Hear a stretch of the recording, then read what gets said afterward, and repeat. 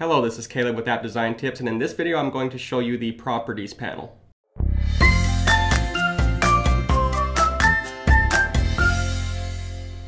To show you how the Properties panel works, I want to start off with this file here. And this file has an assortment of different objects that will help us learn how the Properties panel changes when you click on each one. And first off, I'll just click on this artboard name to select the artboard. And we have some unique properties in here like vertical scrolling for the artboard or no scrolling. And then we have the viewport height or the height of the device. So 667 is the height of an iPhone screen.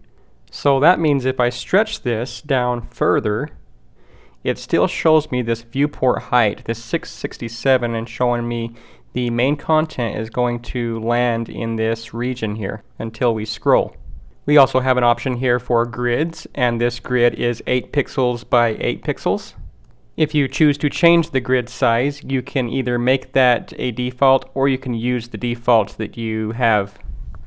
So that's the Properties panel for an artboard. So now if we click on an image, the Properties options change a little bit. We can change the opacity of an image. We can also change the width of an image. And notice how the height changes as well, and that's because we have this lock enabled, so it constrains the width and the height. And if we disable this, we can change that width again, and it will change the width and leave the height the same. With most images, you want to keep this locked so your images don't look skewed.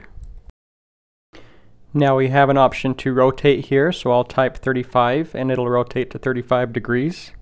And we can add a border radius here of 30. There may be unique cases where you'll want to add individual corner radiuses for each corner. So if you want to do this, you can click on this button here. And you can change each radius starting with the top left, top right, and bottom left. Or if you'd like, you can change the radius by clicking on this little circle close to the image.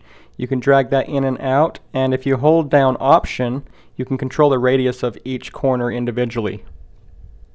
Using the fill option, we can add a new fill color and change this image to be a filled shape. So instead of this being an image now, I changed this to a shape. So it's no longer an image anymore, so I'll just undo that.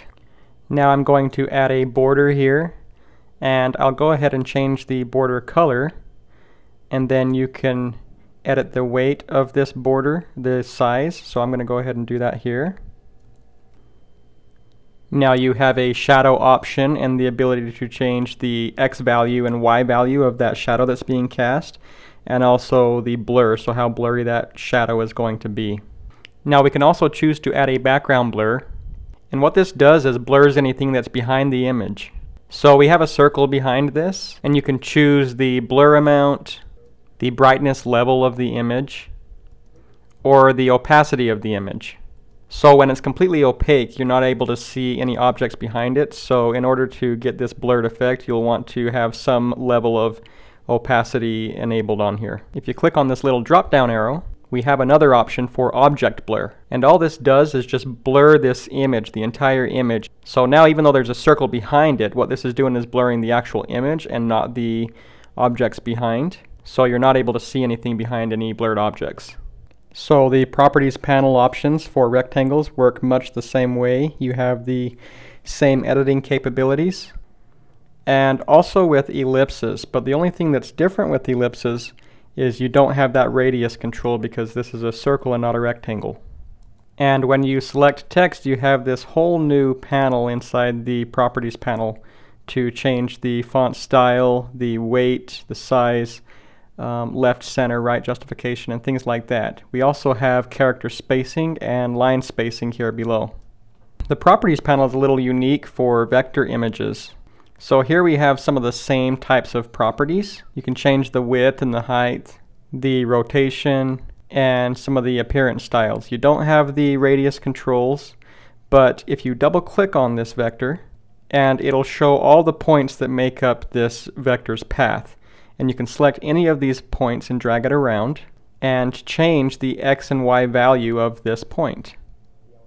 So we can change the color of the icon here to red, and notice that gives us a hue, saturation, brightness, and alpha numeric value.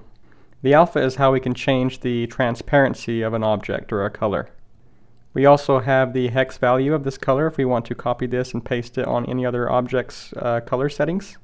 Or you can save this color inside the document palette.